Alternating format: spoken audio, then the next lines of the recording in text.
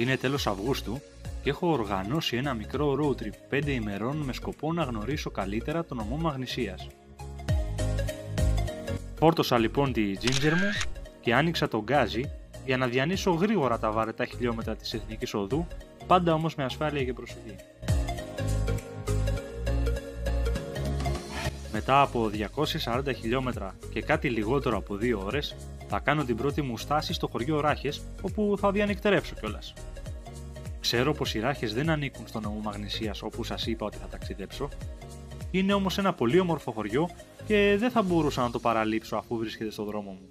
Το χωριό αριθμεί περίπου 1500 κατοίκους, όμως το καλοκαίρι η περιοχή γεμίζει ζωή και τουρίστες, καθώς είναι ένας καλός προορισμός για αυτούς που αγαπάνε τα water sports και τις υπαίθριες δραστηριότητες. Αυτό που μου τράβηξε τον ενδιαφέρον στην περιοχή είναι ένα διαφορετικό κάμπινγκ πολυχώρος, το νησί, και αποφάσισα να κοιμηθώ εδώ σήμερα.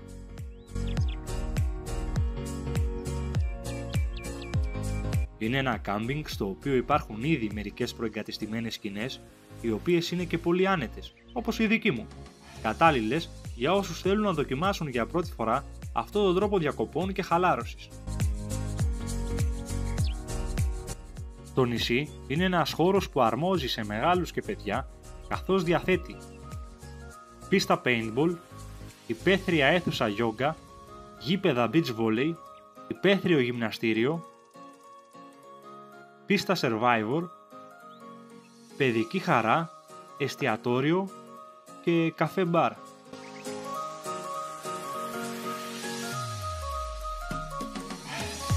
Θα ανέβω στη μηχανή και πάλι για να πάω λίγο πιο δίπλα από το κάμπινγκ, στην παραλία Δρέπανο ή Φάρος, η οποία είναι γνωστή σε όσους κάνουν kitesurf. Μια χερσαία λωρίδα χωρίζει την παραλία στα δύο, κάνοντας πάντα τη μία να μην έχει κύμα. Όπως με ενημέρωσε ο φίλος Γιάννης από το Ράχες Surf Camp, για το οποίο πληροφορίες υπάρχουν κάτω στην περιγραφή του βίντεο, η περιοχή είναι κατάλληλη για kitesurf επειδή έχει σταθερούς ανέμους. Εγώ θα αρκεστώ στο να κάνω μια βουτιά και θα πιω ένα δροσερό ρόφημα στο μπαρ.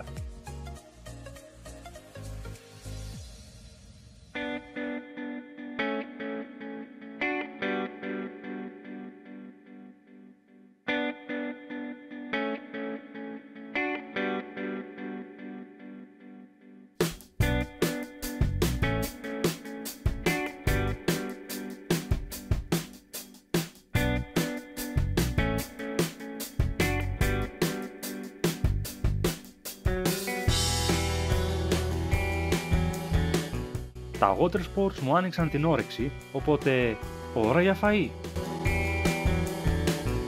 Θα πάω στο Αχίλιο, ένα παραθαλάσσιο χωριό 30 χιλιόμετρα από εδώ, χτισμένο σε έναν κολπίσκο, ακριβώς στην έξοδο του παγασιτικού κόλπου.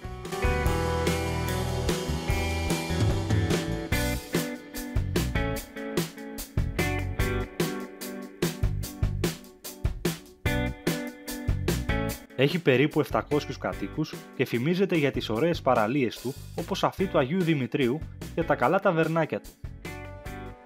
Από εδώ μπορείς να δεις απέναντι το πηγάδι, παραθαλάσσιο οικισμό του Πτελεού, τον οποίο θα επισκεφτώ στο τέλος του ταξιδιού. Κάθισα λοιπόν να πιω 2 τσίπουρα και να φάω μερικά φρέσκα ψάρια.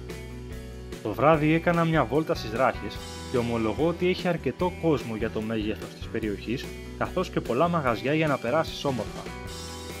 Εγώ προτίμησα να γυρίσω στο κάμπινγκ, όπου και έφαγα ένα απίστευτο μπέργκερ στο εστιατόριό του.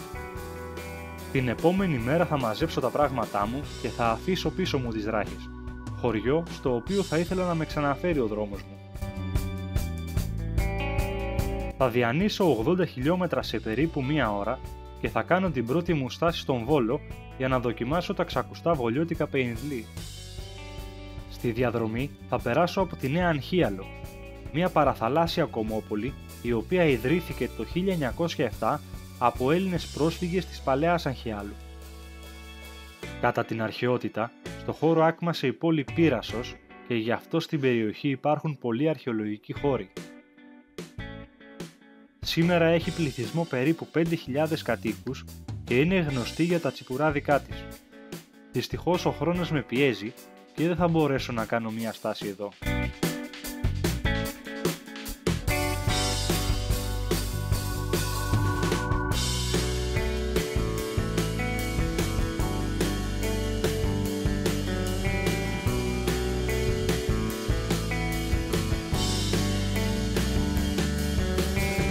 Φτάνοντας στον Βόλο, το πρώτο πράγμα που βλέπεις είναι το Πήλιο να στέκεται επιβλητικά πάνω από την πόλη και να την αγκαλιάζει. Ο Βόλος είναι η πρωτεύουσα του νομού Μαγνησίας και αριθμεί περίπου 130.000 κατοίκους. Η προέλευση του ονόματός της δεν είναι πλήρως τεκμηριωμένη. Πιθανότερο είναι ότι αποδίδεται σε παραφθορά του αρχαίου ονόματος Ιολκός. Στη συνέχεια η πόλη ονομάστηκε Δημητριάδα, όνομα που πήρε από τον οικιστή της, Δημήτριο Πολιορκητή. Από το λιμάνι της αρχαίας Ιολκού ξεκίνησε ο Ιάσονας μαζί με άλλους 50 ήρωες όπως τον Ηρακλή και τους Διόσκουρους για την αργοναυτική εκστρατεία. Σήμερα σε αυτό το λιμάνι υπάρχει ένα πιστό αντίγραφο της Αργούς που κατασκευάστηκε το 2006 με πρωτοβουλία του Δήμου Βόλου και του Ινστιτούτου Ναύδομος. Σύμφωνα με τη μυθολογία, η Αργό ήταν φτιαγμένη από δέντρα του Πηλίου υπό την καθοδήγηση της θεάς Αθηνάς. Είχε 50 κουπιά και στην πλώρη η θεά Αθηνά είχε τοποθετήσει ένα κλαδί από την ιερή ομιλούσα βελανιδιά της Δοδόνης που είχε μαντικές ικανότητες. Μετά το πέρας της εκστρατείας, οι αργοναύτες αφιέρωσαν το πλοίο στο ναό του Ποσειδώνα στην Κόρινθο και αργότερα μεταφέρθηκε στον ουρανό όπου μετασχηματίστηκε στον ομώνυμο αστερισμό.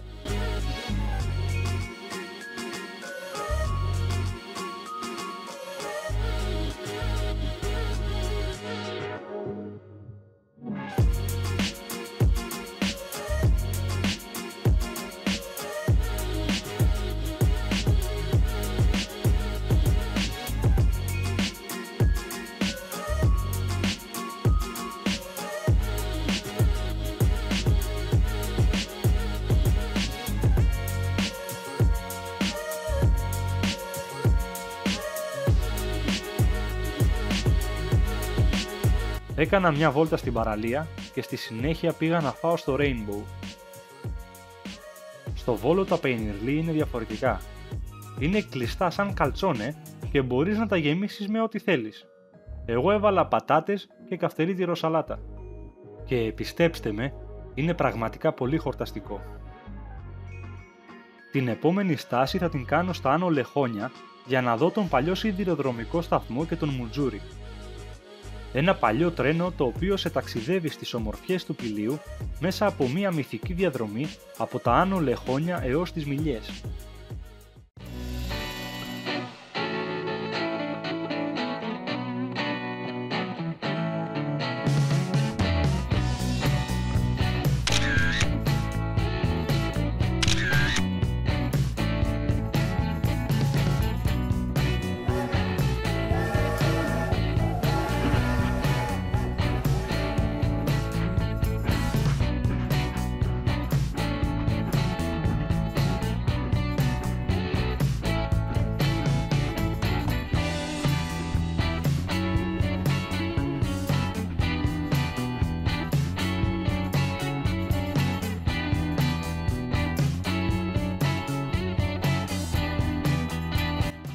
Ώρα να δροσιστώ λίγο και τι καλύτερο από μια κρύα έψα.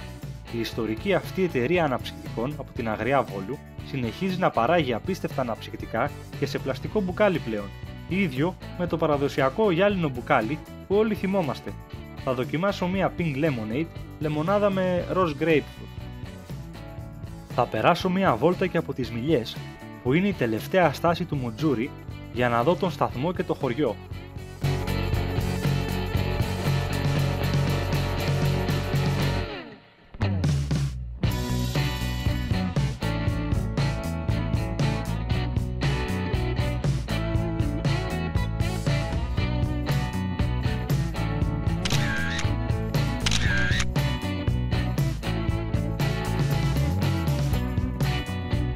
Στη συνέχεια, μία απολαυστική διαδρομή 40 χιλιόμετρων και περίπου μίας ώρας ανάμεσα σε πλατάνια, οξιές και βελανιδιές γεμάτη πηγές και γέφυρες, καθώς και πολλές ωραίες στροφές για τους λάτρες της οδήγησης, με βάζει βαθύτερα στο βουνό.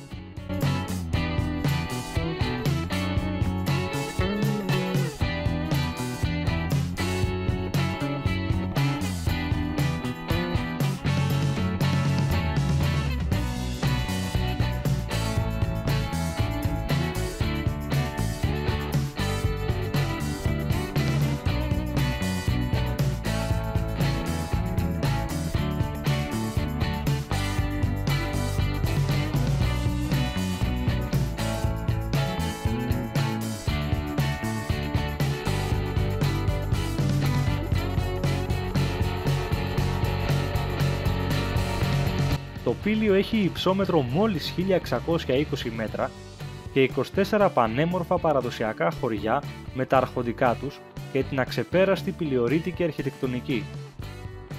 Θα αφήσω τα πράγματά μου στο ξενοδοχείο στην Τζαγκαράδα και θα πάω να κάνω μια βουτιά στις πανέμορφες παραλίες του Πηλίου. Πρώτη στάση στο Παπά Νερό.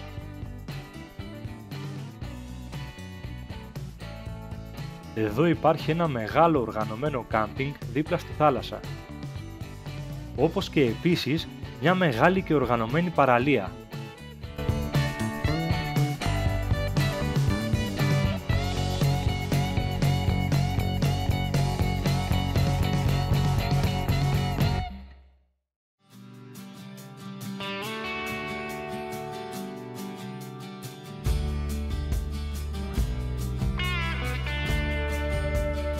Πιο δίπλα είναι ο Αϊγιάννης, ένα παραθαλάσσιο τουριστικό χωριό με πολλές ταβέρνες, καφετέριες και μπαρ.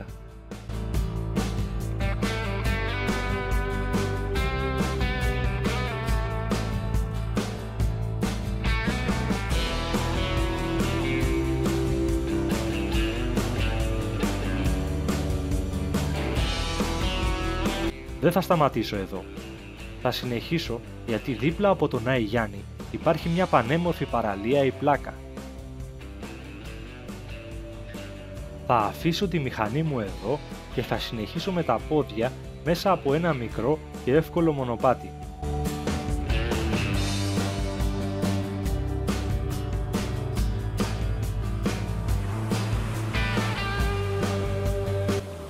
Συνήθως, μετά το μεσημέρι, οι ανατολικές παραλίες του Πηλίου έχουν για λίγες ώρες κύμα, όπως τώρα, που με δροσίζει καθώς σκάει τα βράχια του μονοπατιού.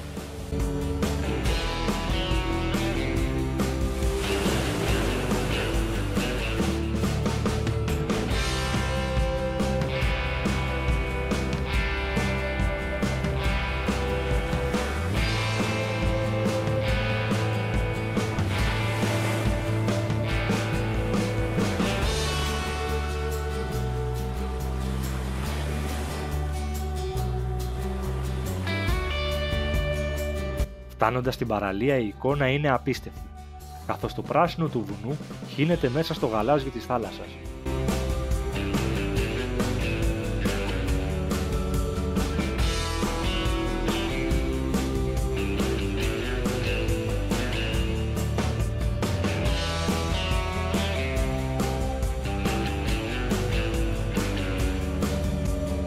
Εδώ θα αράξω για λίγες ώρες να χαλαρώσω.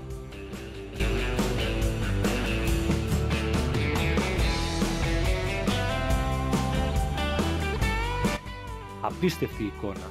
Σε αυτή τη φυσική του γέρα θα ξεπλύνω την αρμύρα της θάλασσας και κάπως έτσι το πρώτο μέρος αυτού του road trip φτάνει στο τέλος του.